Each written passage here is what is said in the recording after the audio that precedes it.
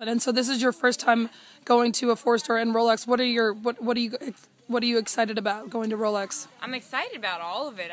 I've never been to an event with so many spectators. I have been there to watch. I went to watch the spring before the WEGs, and then Boyd let us go and watch him ride in the WEGs. So I have been there before, but it's been a dream of mine since I was a little kid to ride there. So it's a bit surreal.